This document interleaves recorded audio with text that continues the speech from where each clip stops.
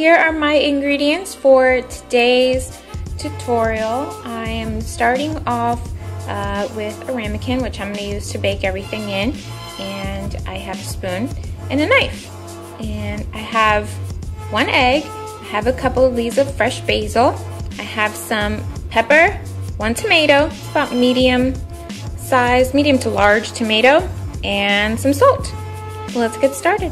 Okay, so what I'm going to do now is cut the top off of my tomato.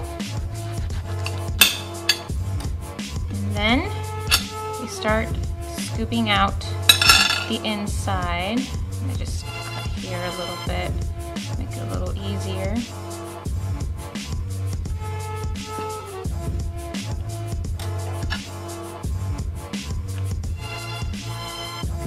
This might be a little bit of muscle power in there.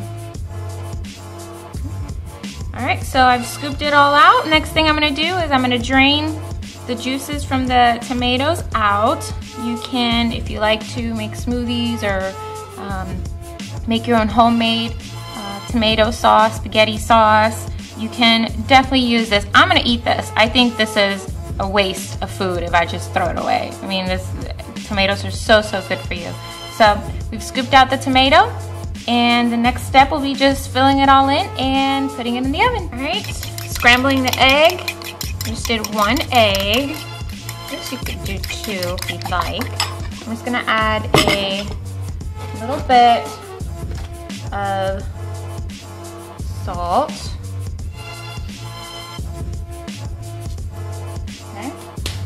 And some freshly ground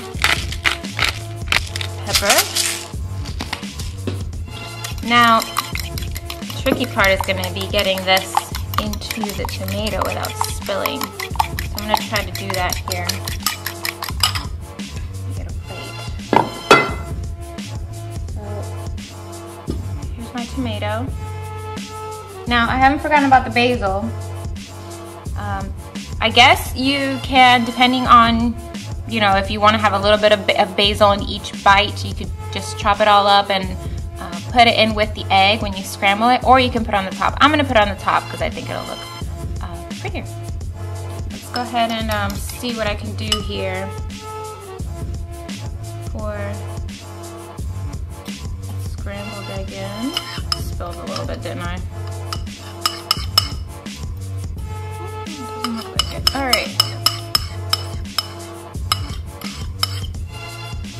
Use the spoon. Okay.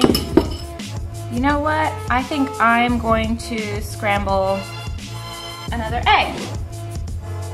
So here it is. I filled in the scrambled eggs with a little bit of salt and pepper, and I placed it inside of the tomato.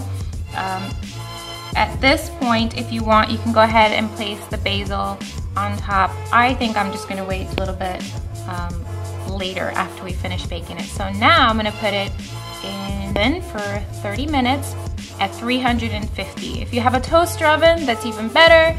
You can save some electricity there by heating up a smaller space. So we're gonna go ahead and put this baby in the oven.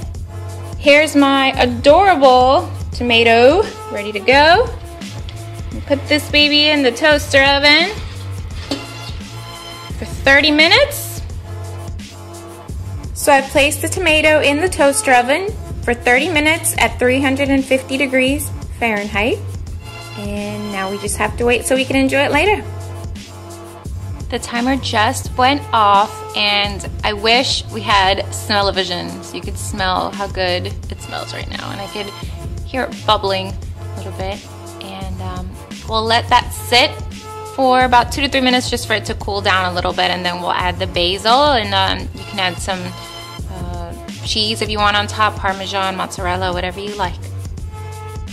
Here's the final product. We have taken the tomato and scrambled eggs, ramekin, out of the toaster oven. It's been 30 minutes. It looks great.